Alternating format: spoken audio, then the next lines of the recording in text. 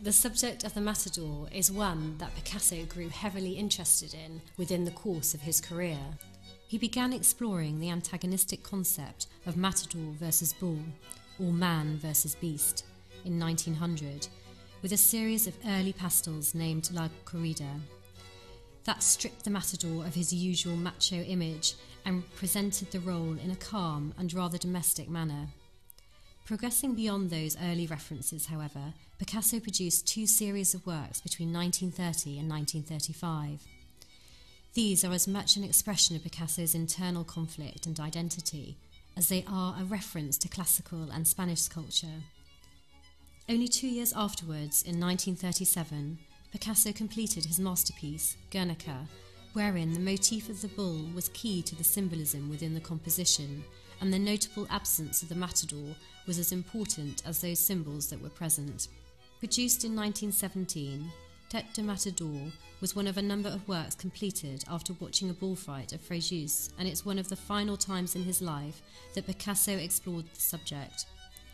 According to the exhibition Late Picasso that took place at London's Tate Gallery in 1988, the subject of Picasso's work at this time were particularly poignant.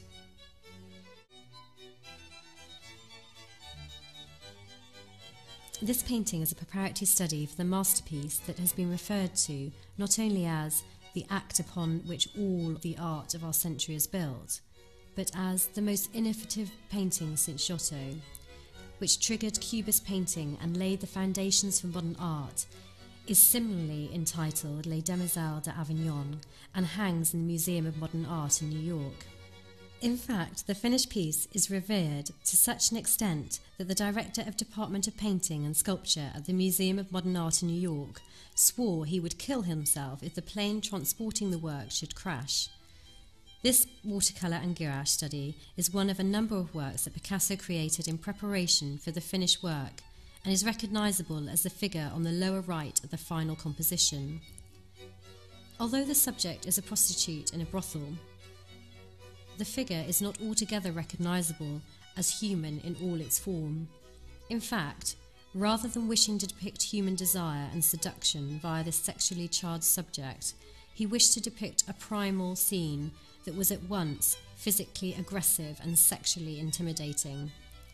Despite depicting only one figure out of the 5 illustrated within the finished work, this study manages to communicate the sense of violent energy that Picasso's final picture stands for in art history.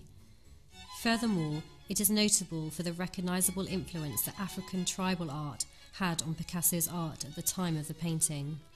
This watercolour was completed near the end of months of preparation and contributed towards creating a modern masterpiece that revolutionised the art world.